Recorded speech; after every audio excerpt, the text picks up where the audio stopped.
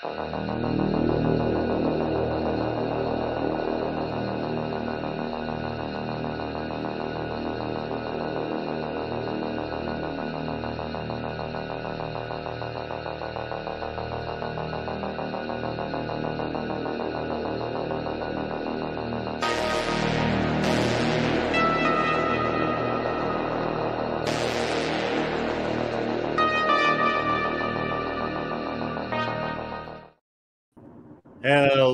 everybody, and welcome to Chapter 4 of the horrific show Killer Cuts. I am Bobby Munson, joined by my co-host, Astrid Pizarro, and our very special guest joining us through call here, Mitch Clarke. Thank you for coming in. Really appreciate you joining the show here today. Yeah, I'm really happy to be here. You know, it's pretty cool. I always love being on horror movie podcasts and pro wrestling podcasts. I think you guys do the best of both.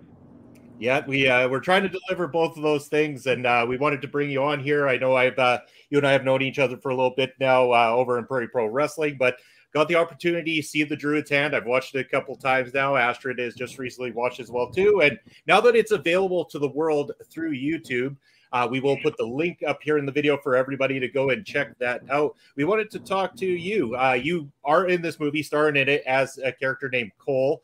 I'll give the quick synopsis for everybody. It's an ostracized town priest and his acolyte face the ramifications of their dark past.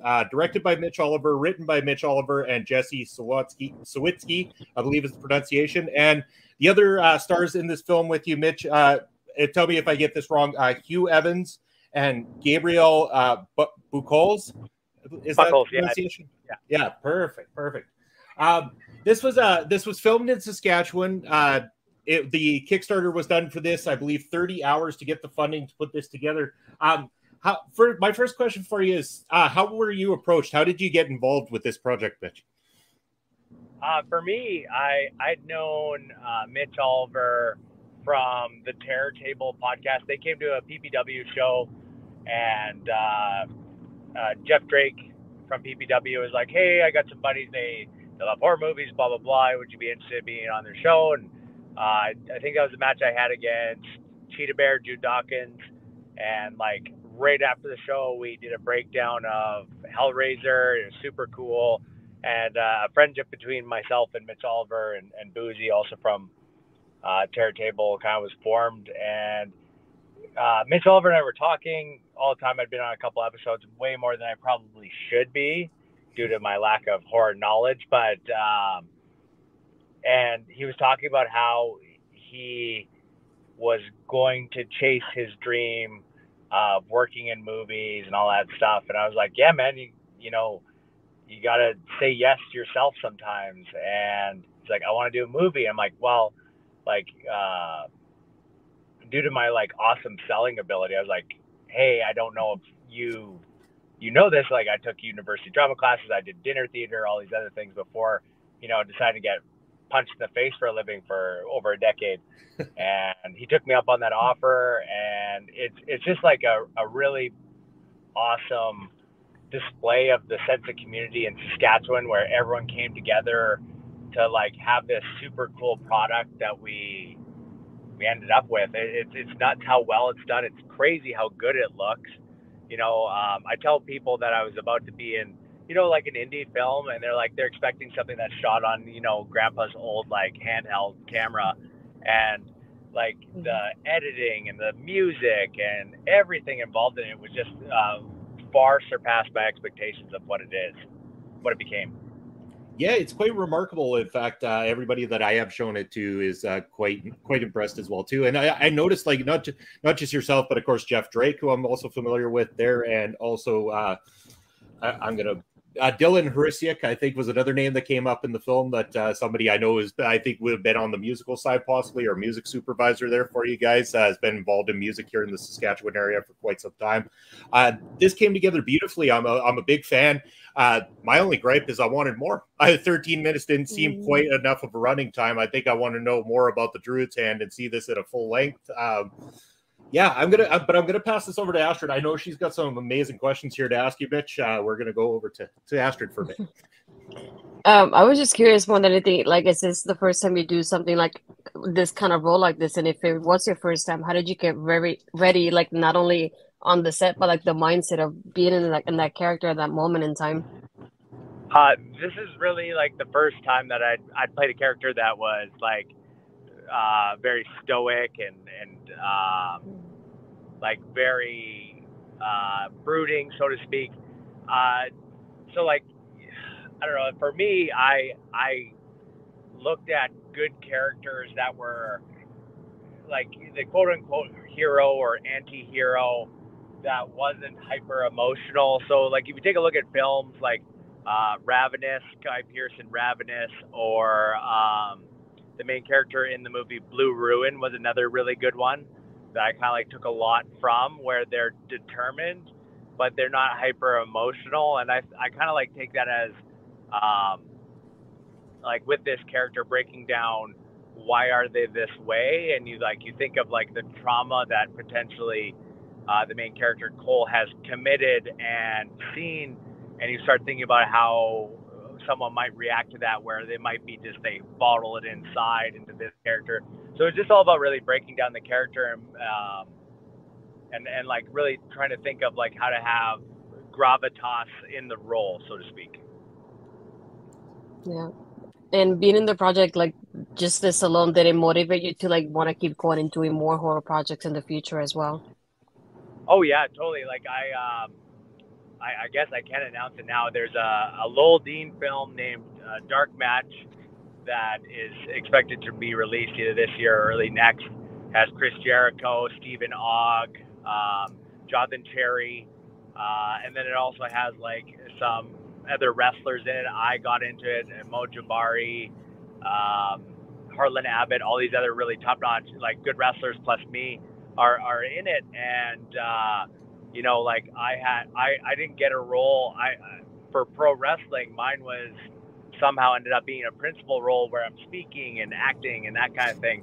So it's kind of crazy where like this snowballed into me trying out for auditioning for a feature-length union movie and getting a part, and then you know, like I'm continuing to audition. I have an actor membership. Like this started something that I never expected it to go, but I'm very thankful for Jesse and for Mitch Oliver for letting me be a part of this, because it's opened up so many other doors.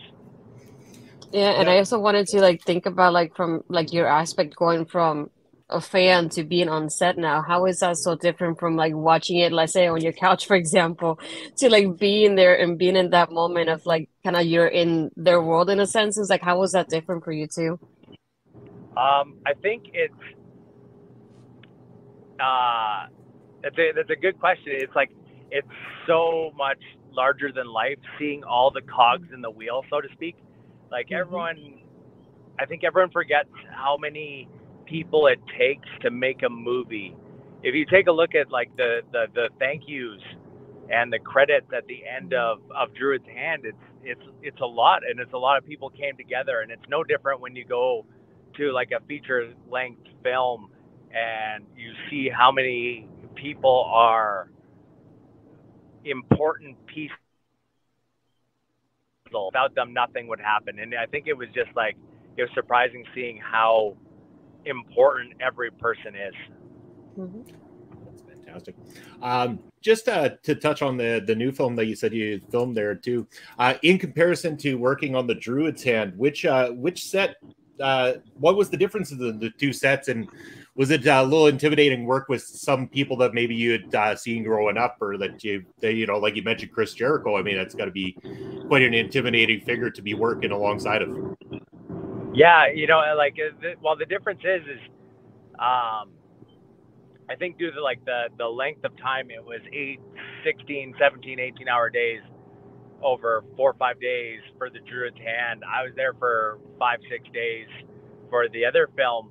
The tightness that we had in Druids Hand was like unmatched. It was just, we were all together. We all know that we're coming out of doing this out of a passion project, so to speak. And we had to bring our A game and show what we could do. In the other film, it's just like everyone kind of like the tightness wasn't quite there. But then you look over and there's Trevor from Grand Theft Auto 5, and I'm getting my makeup done beside Chris Jericho, and we're talking about people speaking Carney. So it's just like it's a very cool experience hanging out with like Jonathan Cherry. I know him specifically as the goalie from Goon, and I'm looking at him thinking, don't touch my Percocets, and he's looking at me because he's a huge UFC fan, and I kind of like no-sold him a little bit to kind of like stroke my ego a little bit, like, yeah, I guess I'm kind of cool. I'm not cool. I admit this all the time. I'm not a cool person.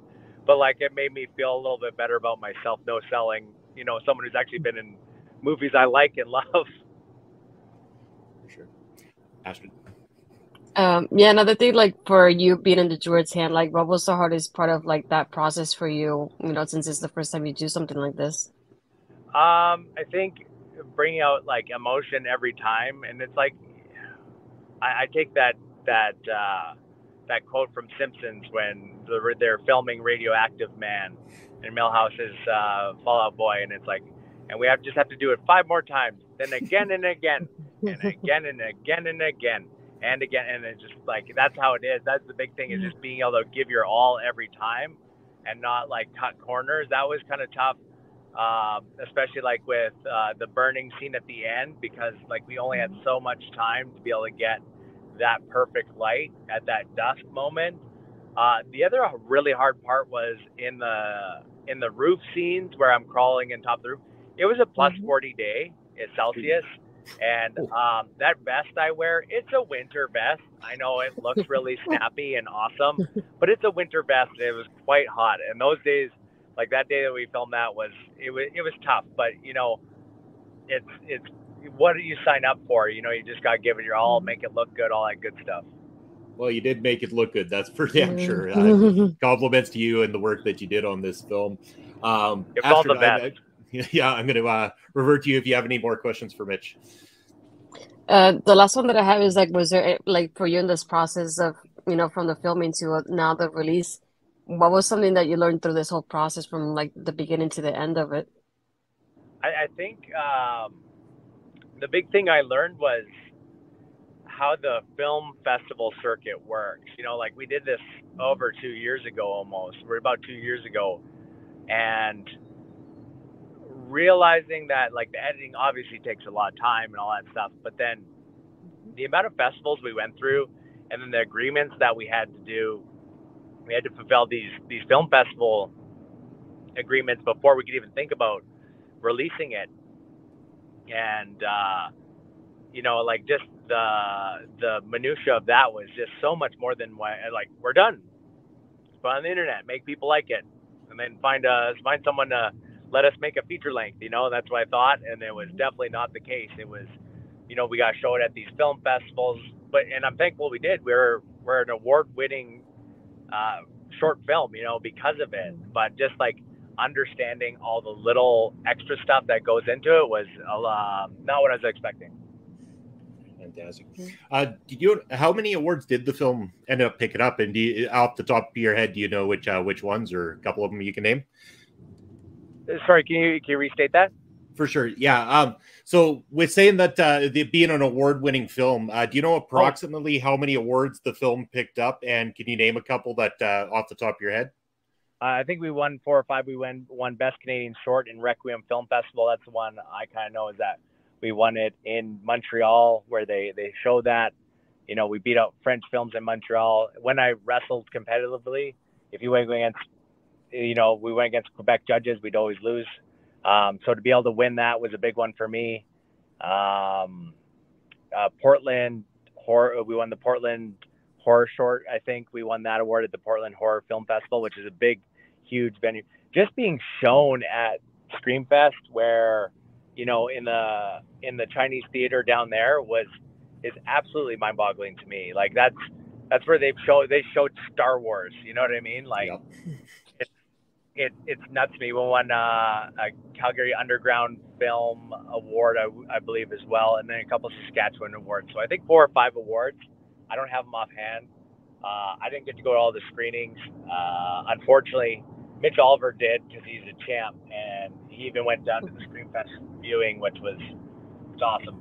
For me, the biggest thing was being in Broadway theater in Saskatoon, in my hometown, in a sold-out theater filled with people that you know and people that you don't know that came out to watch. That's the biggest award to me, was we got to show our film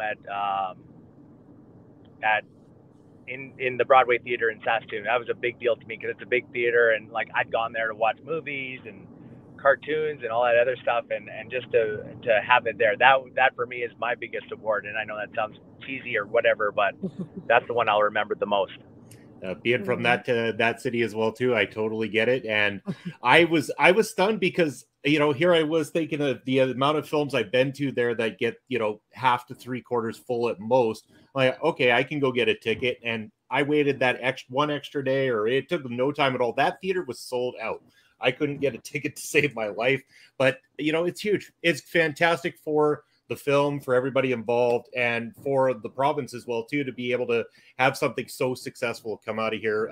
We've had a lot of success come out of here, but it's great that it's being seen on an international platform. And just wishing you all the best. I hope that not only your movie career continues to go well, Mitch, but also your wrestling career as well.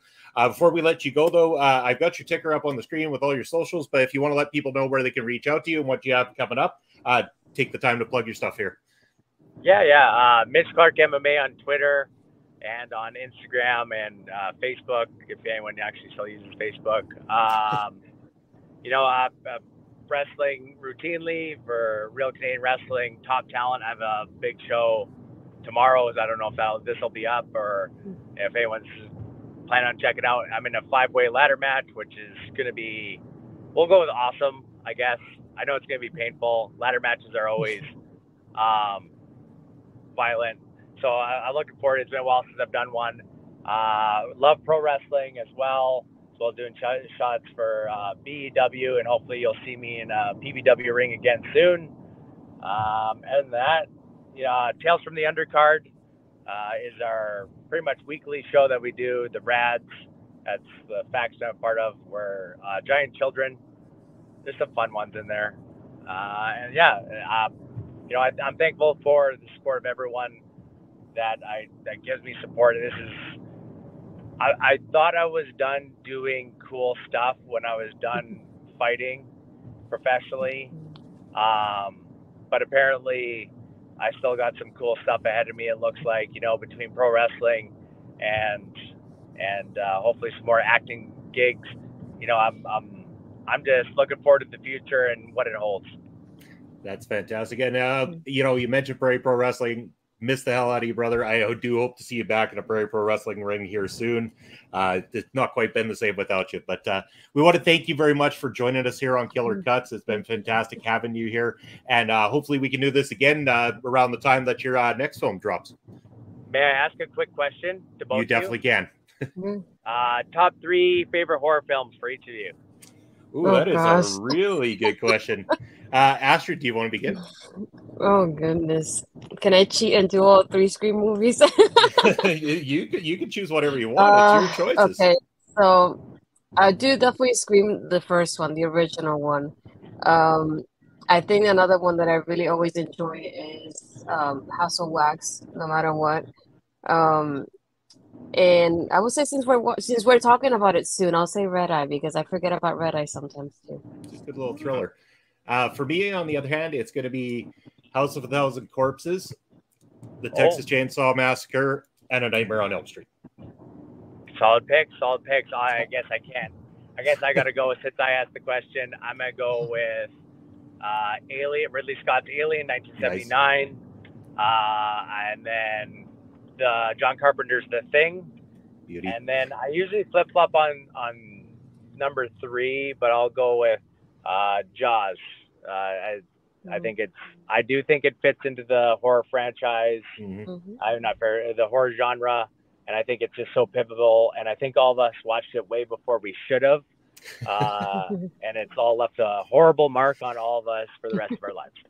That's perfectly okay. That's why we're all fans of horror and why we love it so much. I'm glad you asked that question, Mitch, and very glad that you joined us here today. Looking forward to having you back in the near future and seeing you again very soon, my friend. Take care. We'll talk to you soon. Good. Thank you for having me. Thank you. You're welcome. And as we wrap up here, Astrid, I'm going to throw your ticker up on the screen, let the people know where they can find you and what you got coming up. Yeah, you can find me mostly on my Twitter, Astrid Pizarro, and my Instagram is Astrid Pizarro 20. I have a lighter schedule now, I would say. Bittersweet, but yes. You can find me on Tuesdays Taking Over with Ed, talking all about NXT, and every other Friday, usually at 6 p.m. Eastern. You can find me with my tag team partner, Mel Ball, doing Ladies Wrestling Showcase. And aside from that, you can find my written NXT review on Women's Wrestling Talk.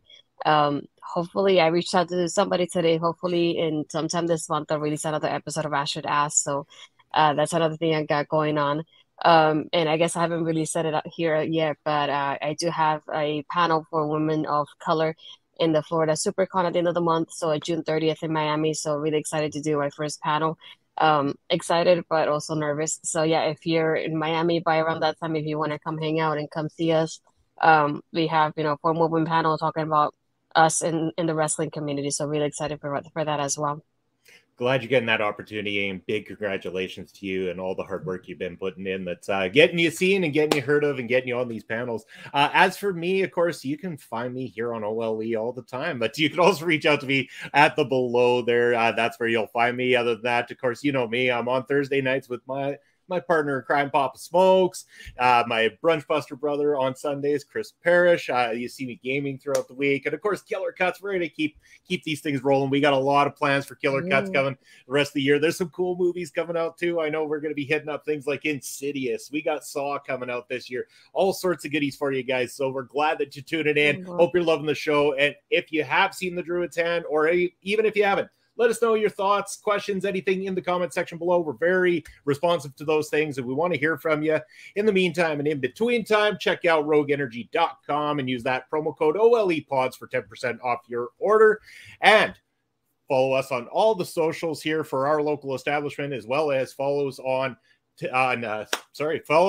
Twitch and subscribes on YouTube. But if you want to subscribe on the Twitch side, we don't mind that either. That's very, very welcome. So hey, you get a nice email of me. Yeah. We thank you for all the love and support that you show us here on this show and everything OLE.